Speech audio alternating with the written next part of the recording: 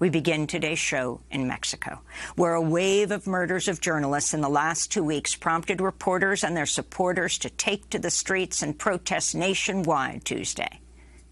I'm here with a lot of grief because more than 100 journalists have been murdered in the last couple of years. No matter how many times we protested, I was in several protests, one in 2008 dubbed We Want to Be Alive, one right after the killing of Javier Valdez. Despite all our protests, the killing of journalists continue. I come here with more sadness than indignation. Mexico is one of the deadliest countries in the world for journalists. Yesterday, people gathered in Tijuana, a city bordering the United States, for the funeral of reporter Lourdes Maldonado Lopez, a well-known broadcast journalist who had already faced multiple attacks on her life when she was shot dead in front of her home Sunday. She was the third Mexican reporter killed in the first weeks of 2022. On January 17th, another Tijuana journalist, Margarito Martínez, was shot dead in front of his residence after he had just returned from an assignment. He covered police and crime and worked as a fixer for international media. On January 10th, the body of reporter José Luís Gamboa was found in the state of Veracruz after he was stabbed to death. The murder of Lourdes Maldonado has drawn widespread attention. She was reportedly enrolled in a protection program for journalists overseen by the Mexican government. She had a panic button in her house. In 2019, she went to a press briefing with the Mexican president, Andrés Manuel López Obrador, and pleaded for his help. I am here asking for your support, for your help, and labor justice, because I fear for my life. I know that there's nothing I can do against the corruption I'm experiencing in Tijuana and with this powerful person without your support, Mr. President. That was 2019. This is Mexican President Andrés Manuel López Obrador responding this week to the murder of Lourdes Maldonado. I wanted to address this murder, deplorable and painful, like many other cases, but this one in particular. We are going to investigate thoroughly. I'm saying this because yesterday there were reports that she was here, reports saying she went to the president asking for protection, and now look what happened, as if we dismissed her, as if we didn't care and left her without protection. This comes as Lourdes' dog refused to move from guarding the entrance to her home this week after she was killed. For more on the calls from Mexican authorities to investigate these killings and what should be done, we go to Tijuana to speak with Jan-Albert Hootsen. He's the Mexico correspondent for the Committee to Protect Journalists. He attended Lourdes' funeral yesterday. Welcome back to Democracy Now!, Jan. This is a horrible loss for so many, not only in Mexico. You were at the funeral. Can you describe it for us? You spent time with the family. Tell us who was there and what the family is demanding. Hi, thanks to be here. Yes, I was yesterday at Lourdes' funeral here in Tijuana. It was a relatively small-scale event. I think there were about 40 people, and at least half of them were journalists. It's a big story here in Tijuana because most of the journalists here in the city actually knew Lourdes. So for them, it was extra tragic. They had to gather at the graveyard here in Tijuana and basically cover the murder of their own friend and colleague. The family of Lourdes was there. There were family members from the United States who lived in San Diego, just across the border, and family members from here in Tijuana. They spoke briefly with the media, amongst them myself, and they were asking for justice. Her brother said that they forgave the people who did this, and otherwise they are very anxiously waiting for the Mexican authorities to provide them with an update about what happened. And I think, going back to your other question, what should be done? I think that's the first thing that should be done. Authorities here in the state of Baja California need to provide clarity on who might be involved and what might be the motive behind this killing, because we don't know that so far. So can you talk about the kind of reporting that she did, and also the fact that she had a panic button in her house? Sure. She was a online radio and television show host. She worked for a streaming provider called Sintonisa Sin Fronteras. And as such, she had several shows each week in which it was her commenting on local events. She never pulled any punches. It was about politics. It was about crime and security, Tijuana being one of the most dangerous cities in Mexico right now. She also addressed the murder of her colleague Margarito Martínez 1 week earlier. And according to the Baja California state authorities, which I spoke with earlier this week, she was enrolled in a protection scheme, and she had a panic button at home in her house. But, you know, at 7 p.m. when she got back, when she was attacked, apparently she didn't have the panic button with her. And another thing that actually we need more clarity about is that the Baja California state authorities told me that she had regular police check-ins, meaning a patrol car would check in with her residents every once in a while to see if she was okay. And apparently this wasn't enough, and they were not present at the time when she was attacked. So this means that whatever security measures the Mexican state had provided her, they've been woefully insufficient. One of Lourdes Maldonado's last broadcasts was January 19th. It was dedicated to the Tijuana photojournalist, Jan, who you just mentioned, Margarito Martínez, who was assassinated outside his home last week. This is a clip of Lourdes on her own program, Brebaje, which means potion, paying homage to Margarito, not knowing she'd be killed days later herself.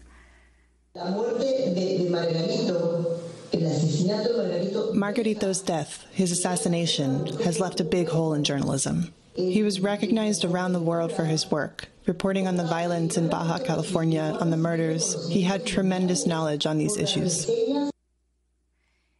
Jan-Albert Hootsen, you know, we, in addition to having you on, we're trying to reach some Mexican journalists in Tijuana, but no one would come on, fearful for what it could mean, how much danger they face. Can you talk about the danger they face and what this federal protection program is for journalists and why one is needed in Mexico, why it's one of the deadliest places in the world for media workers? Sure. I was actually yesterday at the home of Margarito Martínez. I spoke with his wife for, you know, quite a long time. The place where he was killed, it's very chilling. You walk up to her home, and there's a spot, a very large spot, that was very clearly cleaned with flowers and with candles standing right next to it, sort of like a silent witness to what happened to Margarito. And the kind of journalism that Margarito Martínez was specialized in was the crime and security beat. What he did is he would get up in the morning and listen to radio frequencies of the Tijuana municipal and state and the Baja California State Police, as well as the Red Cross. And whenever an incident would come in, Tijuana has on average 5 homicides a day, then he would jump in his car and just go to the place where the incident was reported, get out as soon as he can, take pictures, drive back home, and then upload those pictures to one or more of his many employees. And that particular kind of journalism is quite dangerous in Mexico, and especially Tijuana, because it happens very often that when a journalist takes photos of these incidents, there might be someone there who doesn't like them to do it. For example, gang members or the family members of the people who were killed, who were shot. And journalists will be followed, they will be harassed by the police, they might receive death threats. So it's really a daily struggle for people like Margarito. And one of the things that I think is very important, and which I think the Mexican state needs to clarify, is that Margarito actually got in touch with the federal mechanism for the protection of journalists and human rights defenders. That's an institution that functions under the coordination of the Mexican federal government. It was created 10 years ago this year. And it is a small institution that's focused on coordinating protection efforts with state governments and with federal agencies. The problem with this mechanism is that it's woefully insufficient. It's highly centralized in Mexico City. It doesn't have any regional representation in Mexico. And even if it were, even if it did have enough money, which it really doesn't, because it's only working with a budget of approximately just over $15 million a year. Even if it had enough money, and even if it had enough public officials working for it that were well trained, then there was still the issue of impunity, the issue of crimes not being properly investigated by the Mexican authorities, which is what keeps incentivizing these killings. Apologies for the background noise. I'm here in Tijuana, and there's a little bit of a siren back there just now. We totally understand. Can you talk about the effect of the U.S.-backed so-called war on drugs, its rise in Mexico, and whether it is connected to violence against journalists and human rights defenders? There's a case of about 5 years ago, the murder of journalist Miroslava Breach in the northern Mexican state of Chihuahua. And in the years after she was murdered, she was a correspondent for national newspaper La Jornada. There have been numerous investigations into the circumstances of her death. And one of those investigations focused on the ballistic evidence, and the people who looked into that, they were able to link the murder weapon, the pistol Miroslava Breach was killed with, directly to the United States. It was a gun that was bought across the border, smuggled into Mexico, and then used for numerous crimes, including the murder of Miroslava Breach. In case of the murder of Margarito, Baja California state authorities have already been able to link that gun to at least 5 crimes, and there's a very high probability that that gun too has been smuggled into Mexico and then used by criminal gangs here. I think we cannot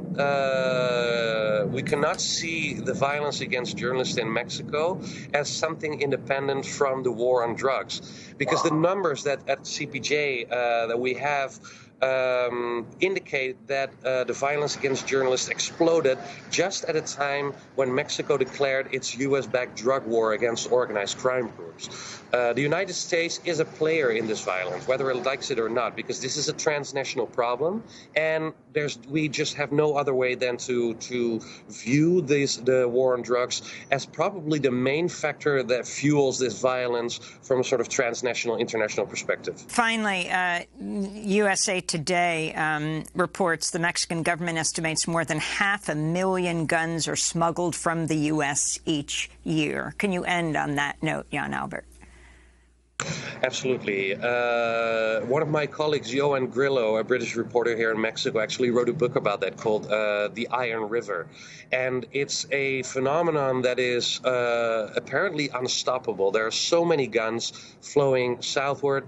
There are hundreds, if not thousands, of gun stores just across the border. The ease with which smugglers can buy guns in the United States and then smuggle them over the border to Mexico is staggering. And the current government under President López Obrador has actually been very vocal about the United States having to take measures against that. I think it's a very tall order. It is a matter of bilateral cooperation. In the United States, there isn't a lot of incentive currently to change it, despite all the mass shootings in the U.S. But I don't think there's any other way than to drop the violence, than to at least address this issue in a bilateral sense. Well, Jan-Albert Hootsen, we want to thank you so much for being with us, Dutch journalist and Mexico correspondent at the Committee to Protect Journalists, speaking to us from Tijuana, where Lourdes Maldonado was just memorialized at her funeral yesterday. She is one of 3 journalists to have been murdered in Mexico so far this year, in the first weeks of 2022.